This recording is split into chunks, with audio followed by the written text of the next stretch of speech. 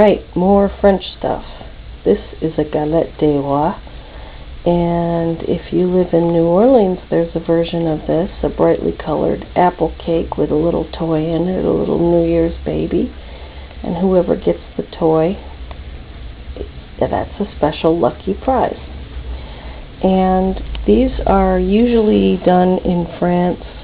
These are Epiphany cakes, and these are usually done with almond paste in them in France, but every region is likely to have their own variety. And the fêve is in here, and let me show you a fêve from the past. People collect these in France. A lot of these are these nice little porcelain things. I had a big collection of them. I gave them to Bruce a couple of years ago. And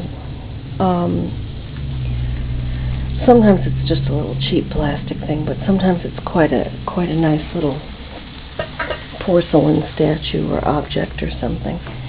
And you spin it around and you cut it, and whoever gets the piece with the fève in it, that's a reference to a bean, because they used to just be a dried bean as the prize, becomes the king or the queen for the year, and they're usually sold with a little paper crown. And this is for Epiphany, which is tomorrow. I'm going to try to go to Mass tomorrow, but I always say that and I don't go. It's at 10 o'clock tomorrow.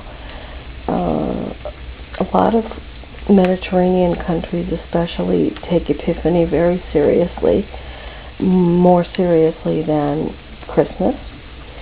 And for a whole week around Epiphany, this is when they finally, when it's over, take down the Christmas decorations, if they had any. And this was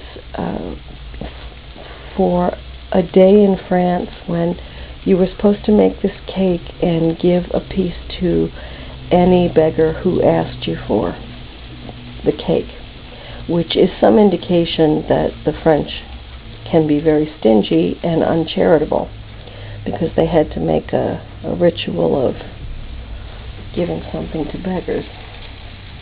And so we got this from Madame Bourredin, and they sell these cheap ones in supermarkets, which are quite dreadful. But if you get a nice one, they are really delicious.